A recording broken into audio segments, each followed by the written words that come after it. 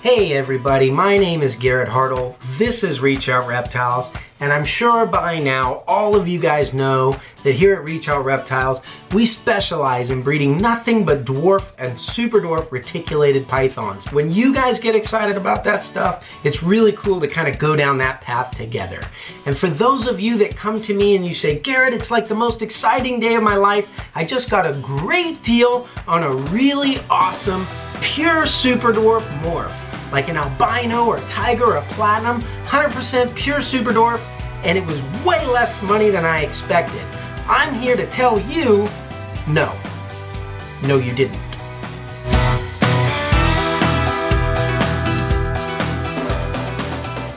You did not buy a pure super dwarf morph. They really don't exist. I'm gonna say that again. Pure super dwarf morphs do not exist. Now, for those of you guys that are quick to jump right in and counter knowledge with something that you've heard and you're already typing up, no, there's pure Super Dwarf Anerys, go ahead and just delete that for a second and hold off for a minute. We'll cover that as well. But first, let me tell you a quick story. This is an 87.5% Kalatoa, get some focus there, Kalatoa Platinum. She's about a year and a half old already. Now, once upon a time, a little over a year ago, I was going to sell one of her brothers to a guy. I told him this is a great bloodline. They stay very small. It's a repeat breeding of breedings that I'd done before and watched as guy got consistent results for small animals from this particular cross. Now, I'm just gonna make a number up here because I don't remember exactly, but I wanna say I offered the male to him for something like $800.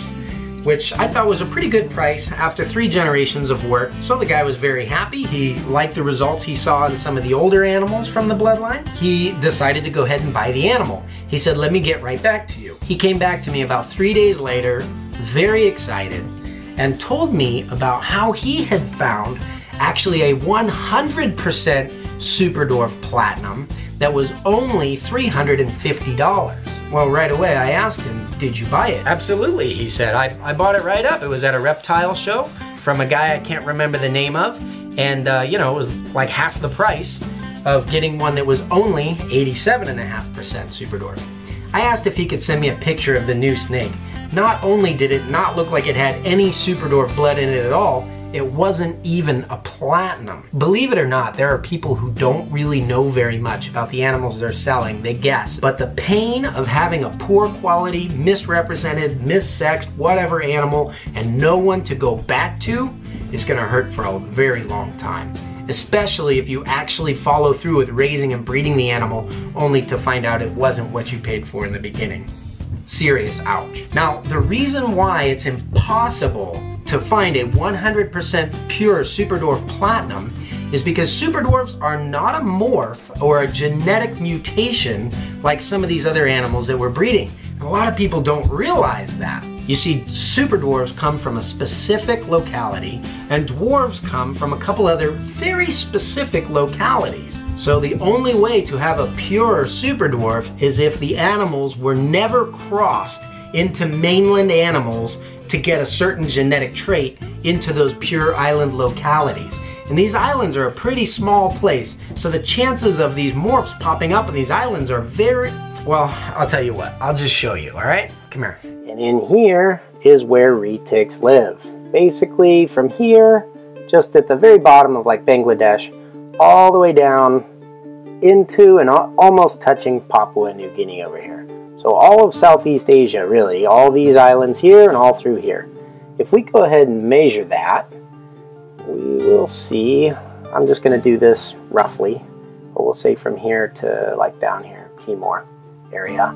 We have about 3,000, almost 3,200 miles that this spans, a bunch of ocean and thousands of islands. Now, from all of this area here in their range, we pull the few dozen morphs that we have in captivity. Now, the dwarf and super dwarf stuff come from, which way are we going here? Sulawesi, which is all of this area. Now, they're not from mainland Sulawesi, but rather this tiny little island chain right down here. So the dwarves and super dwarves are that's just a marketing term to cover some of these teeny tiny islands which are part of South Sulawesi. Actually, if we pull this up, bam, it'll actually show us a lot of data on Sulawesi. So you can see the area surrounding Sulawesi comes from all the way up here. This is the Philippines up here. So all the way up here to all the way down here. And it's just these tiny islands right in here that contain the dwarf locality. But this island here is Selayar Island, the largest island where the dwarf and super dwarf stuff comes from. And these retics are pretty closely related. They're actually genetically identical to, you'll see here, it's popping up, the Bantaeng region, which are those fairly rare pure Sulawesi animals that I have. You may have seen before, produced by my buddy Jonathan for the first time ever in captivity. Anyways, the DNA is identical from the Selayar Islands to these southern mainland Sulawesi areas.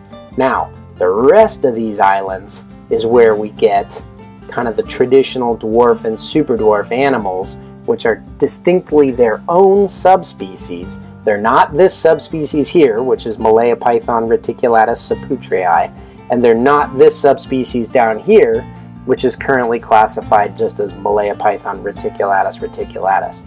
These group of islands contain Reticulatus jampianus, or the Jampea pythons. And if we come in here, you will see this is Jampea Island. You will see tombolongans a little bit in captivity. They're all related to something called a black-eyed candy, which was just a calico that came from these areas. You'll see the Kayawadis, which are pretty close to the Jampea animals, but some of these tombolongans and Kayawadis coming from these smaller islands could be considered super dwarfs. Again, there's not really a definition for dwarf or super dwarf. And then way over here are the three localities of the smallest retics. This one is Madu, this one is Kalatoa, and kind of these two together are the Karompas. They come from Sulawesi. They're actually technically part of the South Sulawesi area. And if we look at this district, just interestingly right here, you can see the actual population estimate between all of these islands is 6,000 or 7,000. And but as far as the ancestry of these animals, because they are split so much right through this line, I'm not sure about the tombolongans. They kind of seem maybe to have a little crossover, but there's a big split in the retics between Jampea Island and Selayar Island, which has led to a lot of theories that they've actually come across this area. But either way you look at it, these are really remote areas. I think their distribution is probably less of these actually were there and retics were there on land bridge. They probably floated over from somewhere and kind of made their own species, potentially from a mix of different localities, but that's a silly thing to try to argue because nobody actually knows for sure. We can't go back in time and watch these little snakes swim across the ocean. This is what I wanted to show you though. You remember we had over 3,000 miles covering that huge area where all these retics are mixing and we're getting all of our different genetic mutations. Then you have these tiny little areas. This one again, we don't have any retics in the US in captivity from there. But this little island, that little island, this little island, these tiny little islands, which again are really remote, is where everything's coming from. But let's take Madu for example. So this island here is only 3,000 feet across. And then it's going to be, let's measure, so remember that. 3,000 feet by 27,000, we'll say 28,000. Talking in generalities here, guys.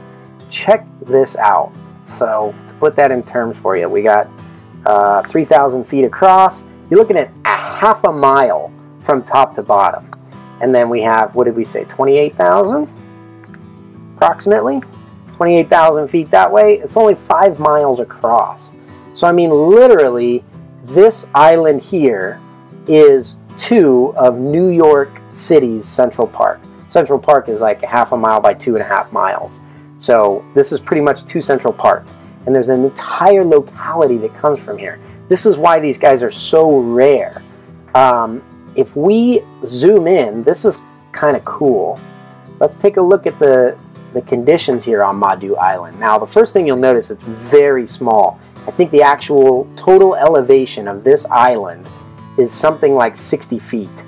So, I mean, this is pretty much, you can kind of see at the seafloor here, these are underwater reefs here. So this is pretty much a reef that, you know, sticks up a little bit. Maybe some mangroves took hold, collected a bunch of dirt, and turned it into an island. Or maybe it was part of some land bridge once upon a time.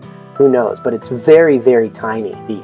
And you can see in here, there's almost no wild habitat left, even though there are very few people living here. These are just very simple, small houses. But if you look, see these lines? That's not natural, guys. This whole area, look at the trees all in lines. These are probably coconut or palm that's being grown to sustain the people on these islands. So none of that is wild. And I'm sure that the retics are appreciating all this habitat, because with humans and palm plantations and stuff come rodents. There probably was very, very little food without those people bringing it on there to farm whatever they're farming. So there's Madu. You talk about a limited genetic pool.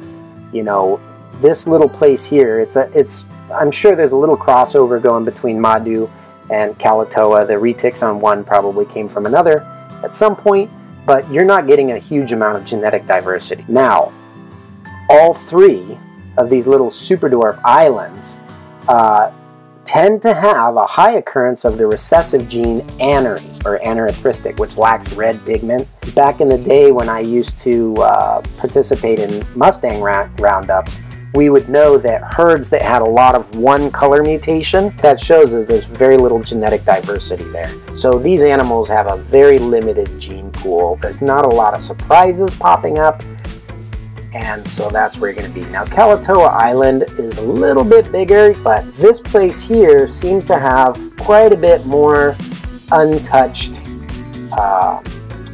wooded areas. But it seems to be relatively untouched, and it's a little bit bigger. Let's go ahead and measure this out of curiosity. This is the biggest of the super dwarf locality islands, and at its widest point, it's going to be 41,000 feet, and you're looking at just under 8 miles across. So with no large rivers, no mountains, no volcanoes on this island, the retics that live there are going to have free range of the whole thing. It's only 8 miles across. So again, you're not getting like distinct localities within Kalatoa. They're pretty much going to be the same. Teeny tiny.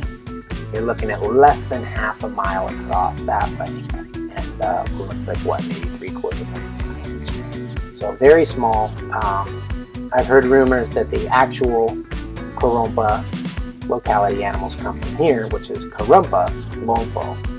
Pulau just means island. And that's it. These little tiny islands that are basically just some trees on a reef out in the middle of the ocean have all that. Well, guys, there you have it. And again, this is not meant to be some kind of huge scientific thing about localities and all that sort of stuff. I just wanted to give you a look at where these islands, these animals are coming from. Some of these localities exist on an island almost the same size as New York's Central Park. So you can imagine there's not a lot of retics there to begin with the captive trade, and there are still exportations, new imports from these tiny islands, not coming to the US anymore, but to some of these other places overseas. And not very many people are breeding some of these localities, these, you know, grabbing hold of these few animals that we have and putting them together to ensure that these localities continue to exist in captivity. So pure locality stuff is very, very, very rare. And for you to find an albino or a platinum or a genetic stripe or any other mutation on those islands spontaneously, would be really, really unlikely, and if it did happen, potentially like with the case of Anery, it would probably spread rapidly in such a small genetic pool. But I'm willing to bet you're probably not going to be able to buy one, because the real good pure locality stuff is pretty hard to find anyway. Every time we get a new Anery line from a wild-caught animal, this same process has to happen where it really should be bred into other known Anery animals to see if it actually reproduces itself, or is it just a silvery-looking animal from the get-go. So that really hasn't been done very often, and the people that used to breed and produce these Anerys aren't anymore. It's actually one thing that we are really trying to bring back here at Reach Out Reptiles, and we're working with some lines where Anerys have popped up that potentially could be new lines of Anerys. And so those lines are under development currently, but it's going to take a long time because we have to grow those females up, and they're probably not going to breed until they're about 5 years old. So you have to be patient with that kind of stuff. And my hope is that that really puts in perspective for you just how special these awesome little animals are, because of the amazing intelligence, adaptivity, and will to survive that they had. It's really pretty inspiring. And on that thought, have a great weekend.